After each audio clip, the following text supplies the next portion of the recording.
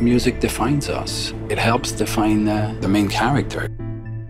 Finding the right character in one project to become a source of music where they'll dance or sing. Music is there for that.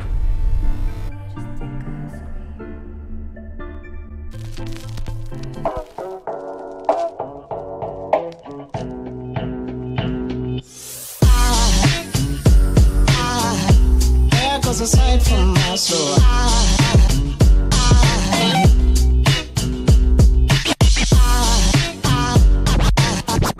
there goes a sight, there goes a sight. Now there goes a sight from my soul. There goes a sight from my soul.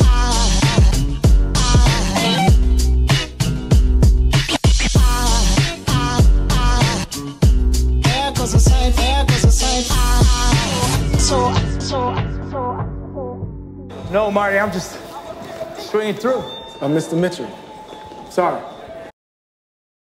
I remember getting a phone call from my agent saying, Jean-Marc Vallée is making his next movie and they're gonna offer you the role. And I was like, Jean-Marc Vallée wants me to be in his movie? I thought he had good taste. Known for essentially zero storyboarding, a preference for natural light, few to no stage marks, and often just a handheld camera, Jean-Marc Vallée approaches scenes more like a documentarian than a director, capturing moments with his camera as they arrive. When we think of capturing moments, living in the moment, or living expressively, it's hard not to think of music and how it affects us. The brain literally lights up, the way we associate sounds with movement, attention, memory, thoughts, feelings, everything really. But despite this clear shortcut to an emotional response, Vallée doesn't cheapen the viewer's reaction, he actually enhances it. When you watch his films, you'll notice we only hear music when the characters hear music. That is Jean-Marc Vallée, and that is his thing, you know. I mean, he never wants to manipulate an audience. I've had this conversation with him many times, and it's something that I've learned from him and something that I appreciate from him. You know, the way that he's making movies, at least right now, is in this very realistic, naturalistic, almost documentary sort of fashion. He's following the character. He knows what he wants it to be. He doesn't know how to get there yet. So every time he goes in, he's finding it. He puts the actors in the space. They go out and they run through the scenes and they find those moments and they find the language and the character, and then all of a sudden the scene comes together and he calls cut and everybody turns around and goes, how did he do that? In many of the scenes from Dallas Buyers Club, silence fills the background as Matthew McConaughey delivers his Oscar-winning performance as Ron Woodruff. But we do hear music in the car or in the bar scenes. In Wild, Reese Witherspoon stars as author Cheryl Strayed. Again, the focus is on natural light, some silence, some breathing, a voiceover, sounds of nature, things one might actually experience on a 1,100-mile hike. But then she meets a boy who sings her a song, again connecting emotion to music. Thank you very much for asking. My mother's a singer. She's taught many songs. Oh, really? Would you like to hear one? Yeah. From this valley they say you are leaving. We shall miss your bright eyes and sweet smile, for you take with you all of the sunshine that had brightened our pathway a while. A few years later, Vallée and Witherspoon teamed up again for Big Little Lies, the HBO limited series, where he really digs deep into the love for music, and there's hardly a better soundtrack out there as good as this first season. From the atmospheric opening song to Shailene Woodley's runs to the season 1 finale, it all just works. Again, in somewhat of a live song nature, we see Zoe Kravitz perform Don't, and then Adam Scott perform The Wonder of You. When no one else can understand me. For Sharp Objects, Amy Adams' character is more unique because she's originally not very interested in music, meaning she's not interested in her feelings. Music defines us. It helps define the main character, Camille Preaker. She's rock and roll. Oh, it's not really my thing, music. Well, no wonder you're here, girl. She's not a music person. And that's why this scene exists in the rehab center.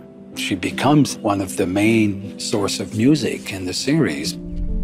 And there's Alan listening to classical music, crooners music. Alan listens to a lot of music that my dad used to listen to, and that's what Amma's doing too.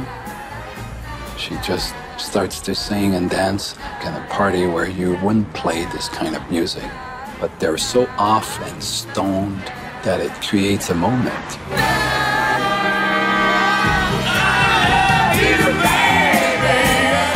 It's the same kind of approach, finding the right character in one project to become a source of music where they'll dance or sing. Music is there for that. But as much as I appreciate all of Jean-Marc's work, the movie Demolition sticks with me the most. The movie is about a character who feels like he doesn't have emotions. In the opening scene, his wife is killed in a car crash where he's not even injured or affected. She's gone.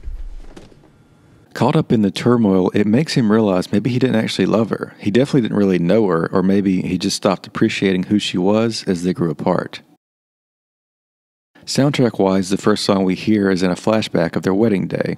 In the first 15 minutes of the movie, Jake Gyllenhaal's character Davis is essentially waking up from his previously numb existence, first changing up his strict daily routine, then confessing his new reality to someone he essentially barely knows. I feel like I should tell you something. I'm in finance. I don't know why I told you that I worked in the mattress business. I guess I didn't expect to see you every day for 5 years. I don't work for the Yankees anymore. My little prick of a boss, he's 30 years younger than me. Just want to go in there and smash his little prick face.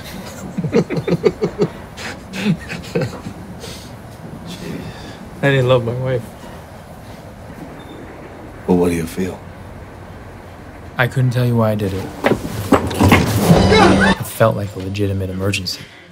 But all this happens, and the reason why this movie is so intriguing is because he starts just to pay attention.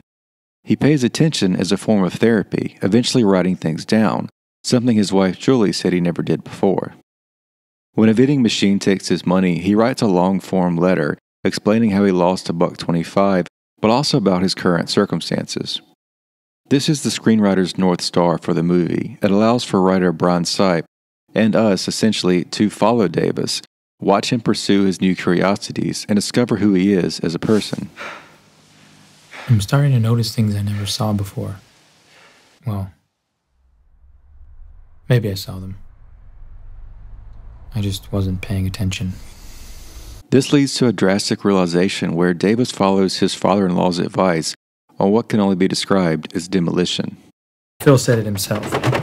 If you want to fix something, You have to take everything apart. and figure out what's important. What'll make you stronger? It's during this phase that his actions start to have somewhat of a ripple effect, where an employee of the vending company reaches out, admits his letter affected her, and starts a new direction for the movie. Naomi Watts' character Karen realizes she too needs a change, as Davis's authenticity seems contagious. And as viewers, this is when the music starts to get louder. What song did you play? Here, the music coincides with the demolition as we first see the destroyed bathroom stall, the disassembled keyboard in his office, but also a smile creep across Davis's face for the first time.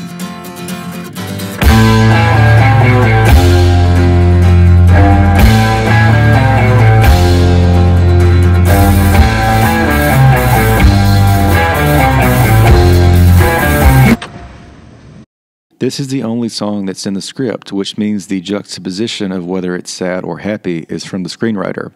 In most of Vallée's other works, he chooses all the music.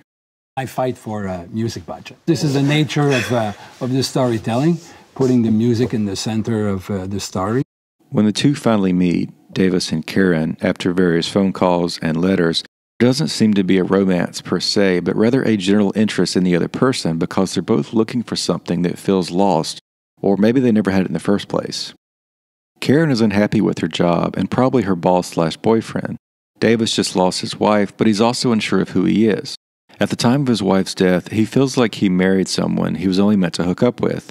And then her dad, his father-in-law, groomed him for a job where he wants for nothing, but also has nothing he cares about. To mirror the complexities of the characters, we also start to see conclusions before causes, like Davis's clothes, which are ruined before it's clear what he was doing. This is the same time we see Karen's son, who is listening to music and smoking cigarettes on a water tower nearby. As the story unravels, the characters seem to find the most joy when they're most present, even if the moment they're smiling about is literally destructive. Did you take apart the lighting fixture in our bathroom? Yes. I assume you're responsible for the washroom stall. That was my work, yes. Why? Well, that's a little harder to answer. Try me. Simply following these instincts to destroy or dance are childlike, more emotional than logical, which is what brings us back to the importance of music in the first place, not only in the film, but in the metaphorical soundtrack to life. Jean-Marc Vallée allows for songs to extend beyond initial scenes in the way that music sticks with you, but it's never used to cheapen an emotion, in fact quite the opposite. And this is why at the midpoint we see Davis finally show emotion. He is human after all. He did share love with his wife. He does have something to offer. What I loved about it is every time you felt like, oh, I know, it just took you somewhere else. That's Davis Mitchell. I related to that. I related to him and to this journey. And we can shape it and do the final touch on the writing and on the arc of the character.